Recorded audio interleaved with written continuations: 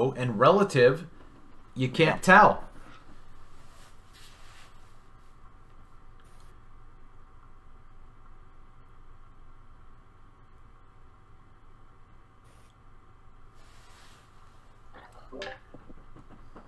That's what's so good about the 4x spy. It makes it so pronounced, exactly what you're seeing.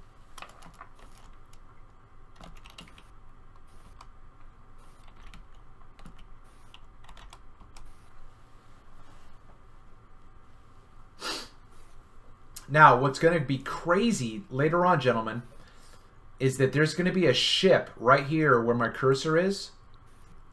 There's going to be a ship that you're going to see come in and out. Just, it's oh so subtle. A dark band where the hull is all compressed.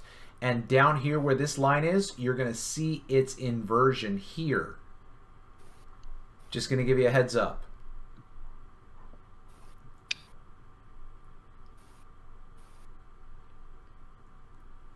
I'm going to speed this up a little bit.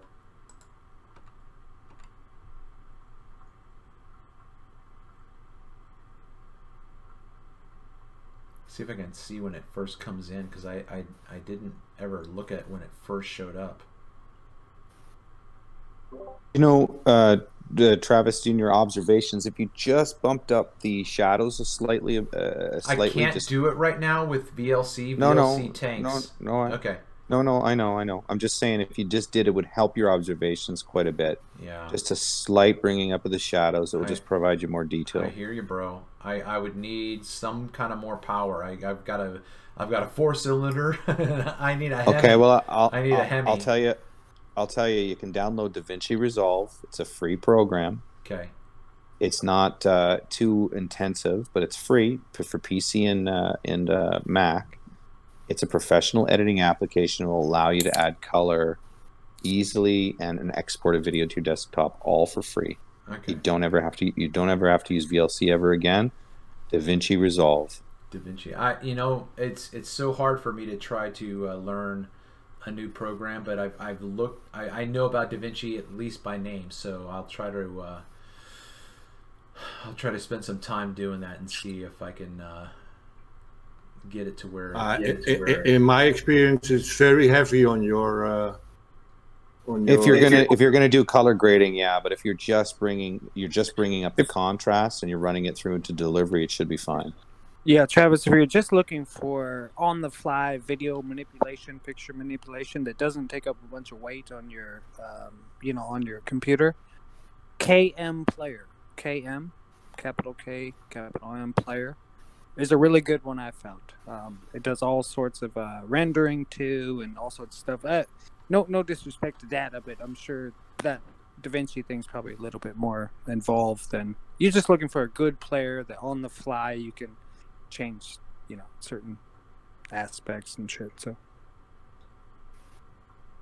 it supports all formats.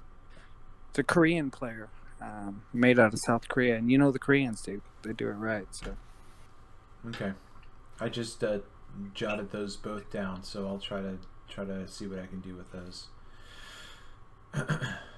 It's interesting for me watching this image for the first time. I mean, I would think that was a boat floating along in the water because it just seemed to be bobbing up and down.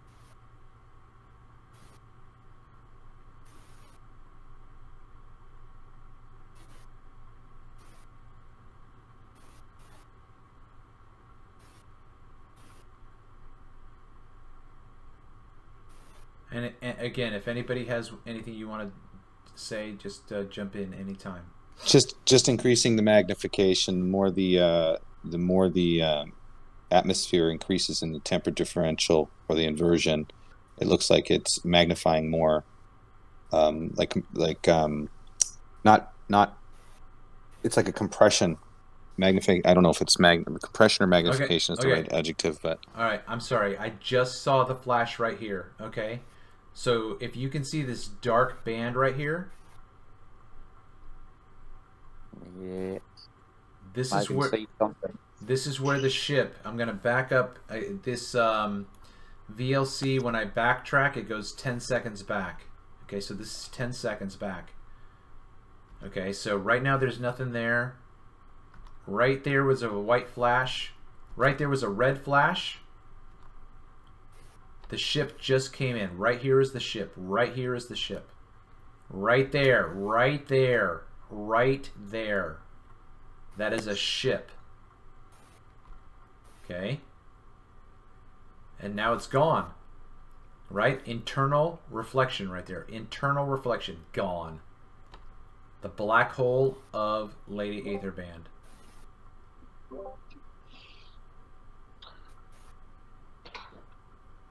Like if you didn't know there was a ship there, you would think it was just a wave. Yeah, breaking. sure. Or, yeah, sure. Yeah.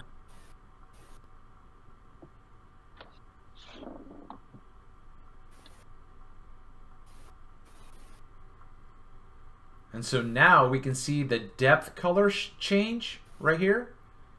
The color, the depth is changing. We've got development here.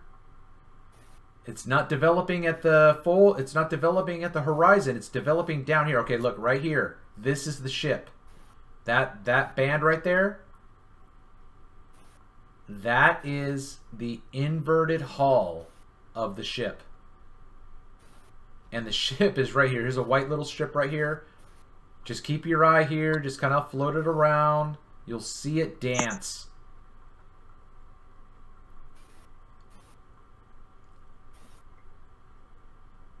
Look at this right here. Boom. Look at that.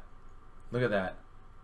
So what I'm gonna suggest is that even though we're seeing the limit here, up here, I think that it's actually back here. So we've got this like angular projection.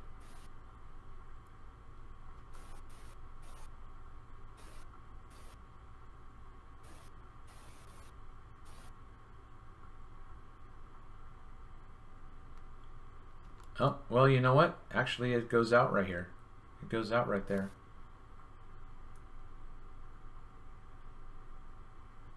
Yeah, I really like the PH video, the video they posted with the PhD physicist. Was he a physicist? What was he again? You're gonna have to give me more than that data. What do you mean?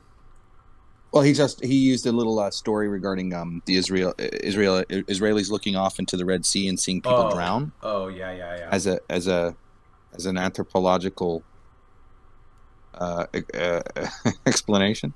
yeah, that was Dr. Greenler. I just kicked a cat when he did that explanation. And not only that, he told you that refraction does hide the bottom of stuff. So you do have. Oh yeah. I know, man. Yeah. I appreciated your comment.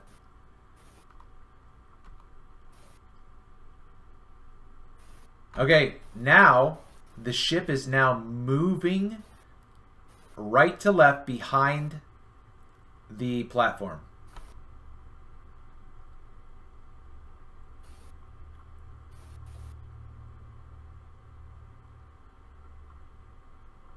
Watch it to the left. Here it comes.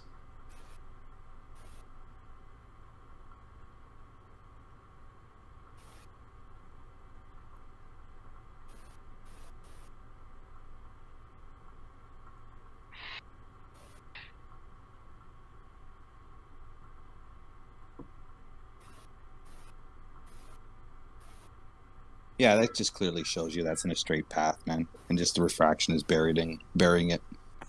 It's quite obvious.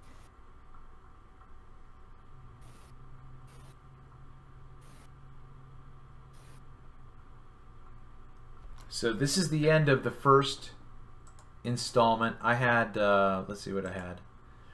Crazy Ether 1, 2, 3, and 4. So I've got 4 sections. That one's 12, that one's 6, and that one's 6. I think at this point I had so much data on my SD card that I could only do 5 to 6 minutes. But let's look at the final result. Let's look at the last 6 minutes, okay? So here's a question for you, Travis. Is now that you've done the aquatic interpretation of refraction, when are you going to go to the desert next? Well, on my way to California to harvest cannabis, I'm going to stop at the Bonneville Salt Flats and do what I can in a couple days. 8 miles, easy. Well, longer than that, actually. I did a little bit of I did a video on the salt flats you just mentioned there. What are they called again? Not Bolivia. What is it called? Bonneville, yeah. Bolivia salt flats. I did a data, like a Google Earth data between 2 points to get the elevation, right? The elevation. Yeah. If you do that, make sure you bring that with your thing and drive your car across the desert with the protractor on it. Once you have your car calibrated from the point of position from the data, draw along that line and see if the protractor actually picks up the dip in elevation of the desert. Well, the trick about and then what it does. Yeah, sorry, go ahead. Well, I was just going to say the trick about the Bonneville salt flats is that the salt, the flats themselves are almost like very fine, very, very fine sand, and you can get dug down. And if you get dug down, it's like an arm and a leg to get yourself towed out of there. So. Oh, okay. Yeah, because I did see people driving there, right? I know, but I just don't want to get stuck. I don't know it well enough, but I hear what you're saying. Absolutely, I hear what you're saying. The reason why I would just talk about that observation with the protractor is that because it's not, it's going to match the same as Google Earth. If you're going down a certain degree, up a certain degree, you can pretty much see the match data. And why it's significant is because it's just measuring your distance and elevation is exactly what you do when you. Anyway. It's something you can do part of your. No, I hear you. Desert, I hear you, man. But listen, that's why I've got to GoFundMe, because that kind of time to take that kind of time to orchestrate that kind of event and make sure that you're doing everything right. That time is money these days, Oh yeah. Oh, I get it, buddy. I get it. You live in the United States, which is very eclectic in its landscape. You can literally be in the desert 1 minute and on a snowy Alp the next. Yep. In a short few hours. So it's definitely you have a lot of land to work with, a lot of places. I don't have anywhere near the freedom you have. And then where I'm located as well, I'm in the middle of the mountains. Wait, so I don't have this. Yeah. I'm just backing up real quick. Watch the. If you can see the methane burner here to the left is burning. Watch the dance of the. Look at that. You see that? You see that zigzag? Mm-hmm. A little heat wave passing it, right? Something. But what I wanted to point out right now was look at how much of the base we can see and how much was compressed 30, 40 minutes before. We couldn't even see. So that whole... So is there an inversion going on there then? Well, it's possible. It's possible. Right here, it looks like it comes in on itself. Right here, it's not a light inversion though. It's just a temperature inversion because all you see is I don't know. It could be that there is less magnification, so the horizon will be farther away. So the amount of compression is in height is less. The bottom of this compression. Yeah. One of the reasons why data, I would say I don't think that there is an inferior mirage is because it looks to me like this right here is the top rigging, the base of the platform with the pylon, or whatever you want to call it, the leg. This to me doesn't look inverted. It's not an inferior mirage at all, not one bit. It's the actual platform itself. It just what I see is a slightly temperature inversion between the water and the arm, but then it's not consistent. So as you see the arm or the platform moved, and now that particular wave is not as look, as the arm moves, it straightens. So foreshortening is an effect that you should look into, which straight objects or slightly bent objects, when they're compressed, they'll bend more significantly. So I'm just looking at that platform, and I don't see because you can see the land behind the rig. On the And right, so, yeah. Yeah, so there I don't see an inferior mirage at all. In fact, I just see heat wave, really, and that's just a heat wave, man. That's all it is. And obviously the horizon is just going to be your angular, your refraction limit on your lens of your camera, because that's how all these images are put into the sensors via refraction into a cone. So whether you've done enough into that observation based on weather temperature, because there has to be, for instance, if you put a camera on the ground, like I've told you before, and you zoom out, the ground will rise into the camera. Most definitely. Yep. Yeah. So that effect has a limitation. The refraction effect has a limitation. That's why you have to tilt it up, right? So it's just this optical illusion based on that limitation, and that's relative to the angle. And obviously, in this situation, you're not getting much refraction. You're just seeing heat wave. That's what I see. I don't see very much refraction there at all. Unless I'm wrong, because I can see the island behind it. So all I see is water and a heat wave.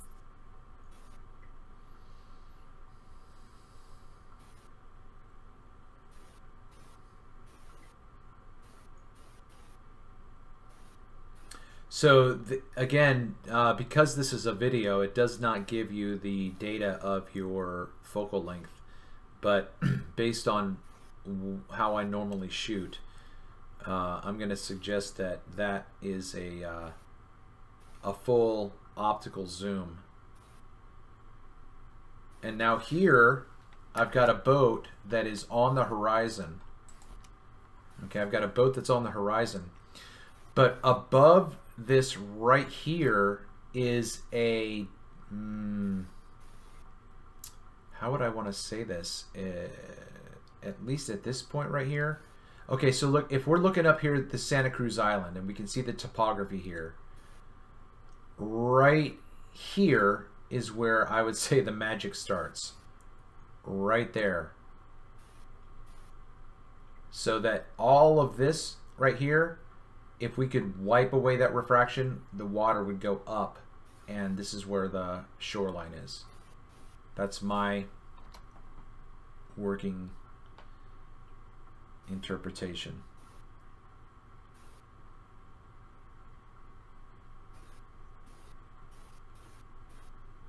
See, where do you see refraction here in the sense of the inferior mirage? Where do I see refraction? See, right there is refraction now, right? I mean, I'm not talking about the horizon line caused by it. I'm talking about the mirroring effect, the internal refraction, right, or internal reflection that we see. So, okay. So there are two classifications of mirage: inferior and superior, and then there are 4 classifications of non-miraged phenomena, which is towering, stooping, looming, and sinking. Those allegedly don't have an inverted image, but I have a hard time not saying that everything that we're seeing in this image is refraction. Everything. Well, technically it is. Okay. Yes, everything you see is refraction. Okay. Technically. Okay. Because it's going through a lens, it's refracted into those points, into a cone. So that technically is all true. It is all fundamentally based in refraction. Okay. So based on because it's coming into the lens of your eye, right? We're talking about weather conditions. Let's in this case call it energy exchange, because that's what's causing the effect. Is the temperature difference between the air and the surface of the water, and if that is at greater extremes, you tend to have greater refraction. Would you agree? I don't disagree. I don't disagree. How about that? You agree? No, I don't have enough information. I can't say one way or the other. I don't have a problem with what you're saying. I just don't have enough information to affirm it with a kick to the shin with pointy boots. See, the thing I'm noticing a similarity between the desert and the ocean. Hold on, let me say this real quick, and I'm going to push play. But let me say this real quick. So again, this point here is the actual horizon, not here. And we've got an inverted image here. But if we follow this line right here, we can see that right here at this point, I would say this is an inverted image, and this is like right here. This part right here is this part right here. So this part that's right here is farther in the distance. That's why it's higher up. And this is closer to us, which means this is why its fold line, vanishing line, is lower down. So the point, though, is that from this point of the horizon to that point is physical distance, and we need to know how far that is. Just like from right here to right here, I would want a ship, I would want a boat right here, and I'd want a boat right here. And I think we could do it. It's just the freaking sweet spot timing of all of that stuff. But go ahead.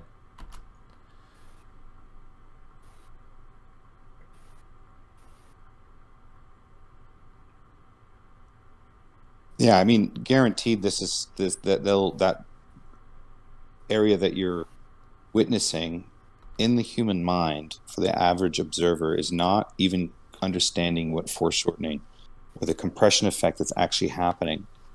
If you, for shits and giggles, I don't know if you've done this, but if you've been down at the ocean and you've filmed buoy points, and you can line them up in a row, and they're about, let's say, 2,500 feet apart, maybe 3,000 feet apart, and you got three in a row, and you zoom in along that line, those three buoys will appear very close to each other. Now, in the same regards as that your internal reflection or refraction here that you see, that's happening sometimes over 2, 3, 4 miles in a compressed foreshortening effect due to the way optics works, right? Yeah. So that also exaggerates. Well, it has to exaggerate the effect, right? That's why it's now. Here's the thing too. If you were to, can I stop you just real quick? Yeah. So earlier,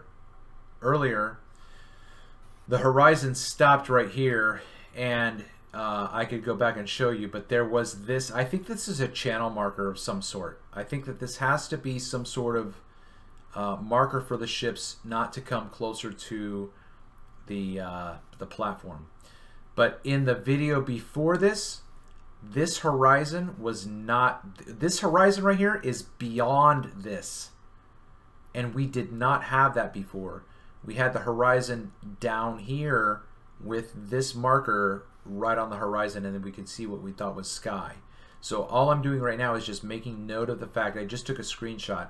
I'm gonna have to go back to the previous video and take a screenshot where we could see the entire platform just like we do right now, but this is where the horizon stopped and we had no visible water, but this is clearly beyond the platform. There you go. Yeah, I think you have another black swan.